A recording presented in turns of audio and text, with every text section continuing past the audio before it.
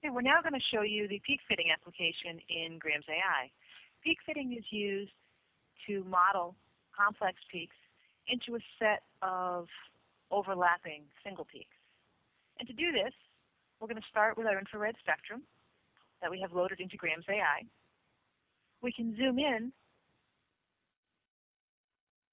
onto the set of peaks that we want to fit.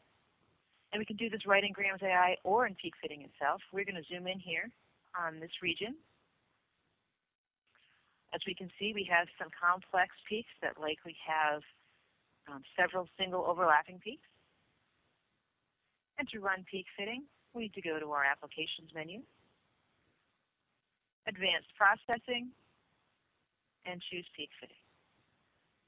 This brings us into the peak fitting user interface. As you can see, we've maintained the zoom that we had in Graham's AI.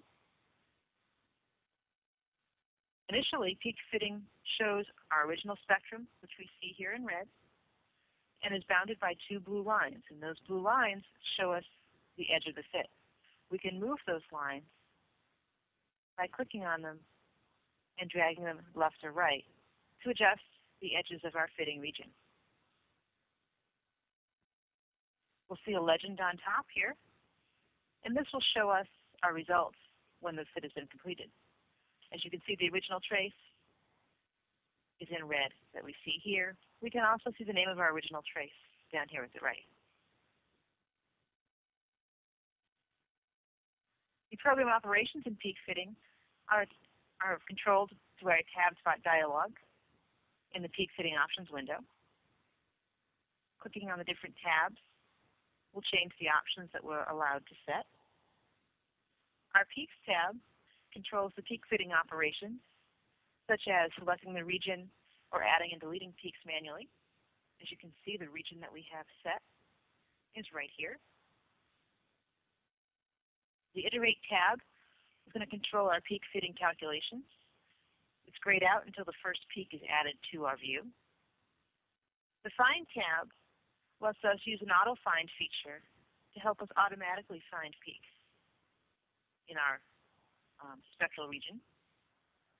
And the Options tab controls our save operation. This will let us save our results as well as saving parameters file in order to recreate a fit if we need to at a later time. On every tabbed section here, we see the same options at the bottom. We can print, auto-scale our view, scale in the Y direction, copy to clipboard.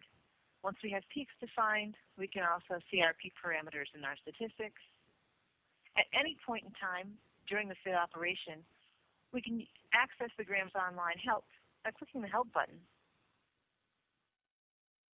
which brings up the help dialog related to the exact screen we're looking at. So let's get started in using the peak fitting application. Now, we've already set our region using Graham's AI, but if we wanted to change this region, we can use the auto-scale feature to auto-scale the entire trace, and we can click and drag a box and zoom inside to zoom in on a peak fitting region. As I mentioned previously, we can adjust the region by either moving the blue lines at the edges or typing values into the left and right boundaries.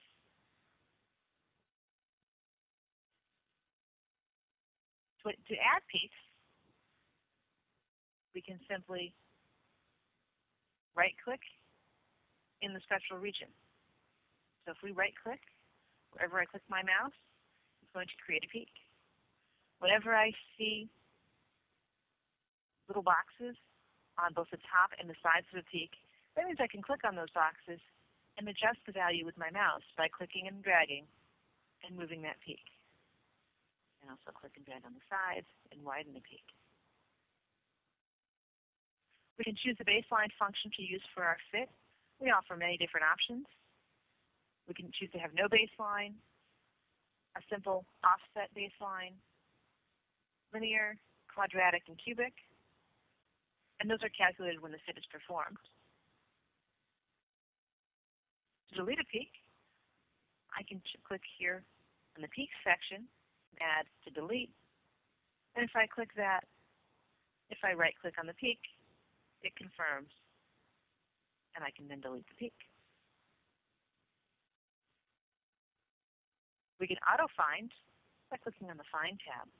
And this is where we choose our peak function. The same function that was used when we manually add a peak as well. As you can see, we offer a full range of various peak line shapes. I'm going to select Gaussian for our example today. I can set the different parameters, the sensitivity, low, medium, or high. The maximum number of peaks, if I use 0, it will auto-find any number. And the full width and half height. Now, if I don't know the full width of half height to use for my peaks, I can choose Estimate. And it brings up 2 lines in the middle here. They're purple. And I can use that to click and drag and change the value to estimate that full width at half height. And I can choose Accept. And it puts the new value into my full width at half height box. I can set the maximum number of peaks defined. I can look at my data here, and I can choose perhaps 4 or 5 or even 6. For our example, I will choose 5 for now. And I'm going to click Find Now. So it found 5 peaks, and it's added those peaks to my view. If I'd like to start again, I can go back to Peaks and choose Clear, and go back to Find, and perhaps enter a different number. Find. And again, it found those same 5 peaks because of my full width at half height value. The full width at half height value is very important. If you choose it too high, you won't identify perhaps all the peaks that could be in your data. If you choose something lower, I'm just going to manually change that value and refind peaks. I'll clear what I already did. And as you can see, it finds slightly different peaks. The boundary areas that you choose are also important. I widen my area just a bit, leaving all my settings the same. It positions the peaks slightly differently. So to refine our peak positions here, we can choose the PK params button, which stands for peak parameters. And we can actually see the position of all the peaks that we have. As you can see, we have one small peak right here with almost a 0 height. So we may want to refine that, perhaps in our fit as we go further along. Or we can manually edit any of these values. If we click on Edit, we can change the function of any peak. We can change the center X, the height, and the width to start with for our iterations. Because this is an iterative process, we specify a high and low limit for that value. So for example, for center X, if our center is at approximately 1130 wave numbers, the program will automatically change the value in the range that we set. We can also choose to fix the value by clicking the Fixed box, and that will maintain that value that you've set. Say OK to accept the values that we've chosen. To perform the fit, we need to go to our Iterate tab. And on the iteration control, we can choose to perform the iteration. If we click Run, it will iterate. Now, you'll notice here it's finding a value that's continuously hitting its limits, which means that we didn't start with a very good value, and that's that peak that was way down here before. And when I hit this, I usually tend to hit Cancel, because it tells me that I didn't do a very good job of setting my peak parameters. So we're going to go back here, clear out, and start over again. And in my case, I'm going to just try to add these myself rather than the auto find feature, just to show how we add peaks. So we're going to left click, and to make sure I click on add. 1, 2, 3, 4. I'm going to start with 5 peaks because that's what it identified for us. So we're going to start with those 5. I'm going to place them in ballpark estimates for where they are. I'll go to my Iterate tab and run. And as you can see, it goes through and finds a mathematical solution that will fit those peaks right to my data. We can see on the top, we can see our original trace in red.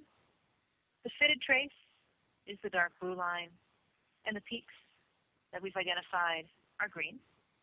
The active peak, so the peak that's currently selected here if we were to modify things, is highlighted in a lighter blue color, and the baseline is at the bottom in maroon. So we set up a linear baseline and Gaussian peaks with 5 different peaks, and we can see it's done a fairly good job of fitting that data. To view our results once the iteration has been completed, we can click on Statistics. And this tells us some information about how the fit was performed. It shows us the region that we're fitting, the number of equations. The number of equations is always equal to the number of peaks plus 1, because that extra 1 is the baseline. And it gives us some statistics related to our fit. It did find a local minimum, so it found a solution mathematically to our fit. It gives us the R-squared value for the fit, as well as some other parameters related to the goodness of the fit. If we go to the Options tab, we can choose to save some of our output from our fit. So if we click Save, we can choose to save various files. We can save the result trace, which is that fitted trace in the dark blue that we saw. The peaks to a multi-file will save each peak as a separate sub-file in a grams multi-file, as well as the baseline. So you end up with a multi-file, in our case, for this fit, with 6 separate sub-files. So we can maintain each peak separately. Our peaks to a CSV file, that allows us to save the peak information to a CSV so we can open it in perhaps Excel or other programs. And a peaks report, which saves a report for us to view how the fit proceeded. If we click the Browse button next to any of these, we can choose to save this data. And we can even create a folder called this peak fitting.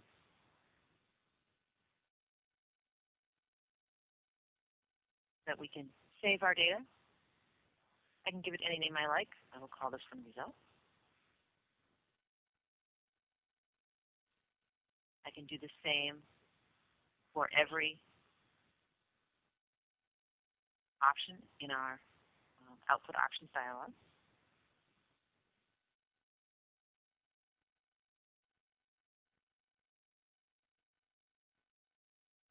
Each one their own name. Call this report.